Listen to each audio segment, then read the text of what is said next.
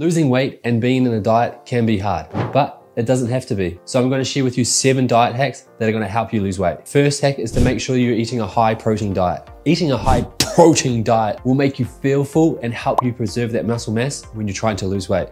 I try to get my clients to eat around 2 grams of protein per kilo of body weight.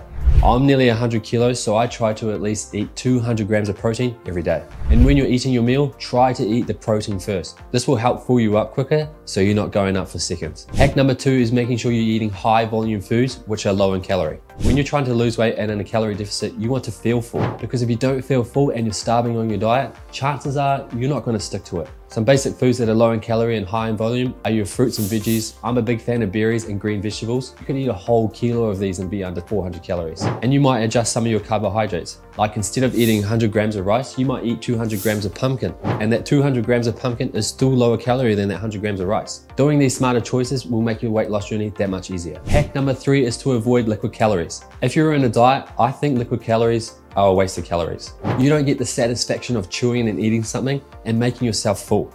I would much rather eat 200 grams of pineapple than have a glass of pineapple juice. That's just my opinion, and it doesn't really make sense when you're trying to lose weight. If you were bulking, it would be a different story. And if you're a coffee drinker that uses milk, when you're having over 2 coffees a day, it's nearly turning into a full meal. If you have a 200 calorie coffee, you have that 3 times a day, that's 600 calories. Are those 600 calories worth it when you're short on calories already? It's up to you. Maybe you gotta go to black coffee. I don't drink coffee, so it's not my problem. That's your problem. Hack number 4 is to be prepared.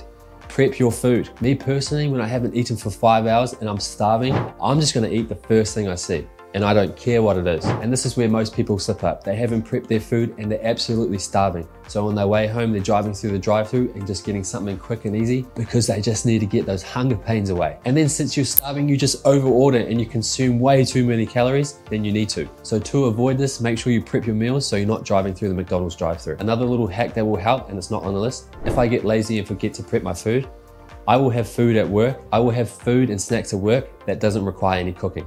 Like tuna and packet rice, there's an easy meal there. If you have a freezer, you can whack in some frozen vegetables, some protein bars and some fruit for some snacks. I have those foods as backup so I don't end up down at the bakery. Hack number 5 is to swap sugar for sugar-free or fat for fat-free.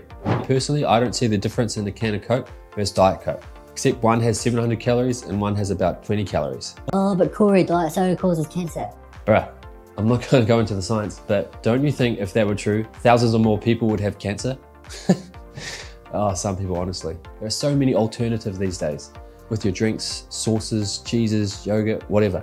If you swap those things into your diet, you could save so many calories without even changing anything to your diet.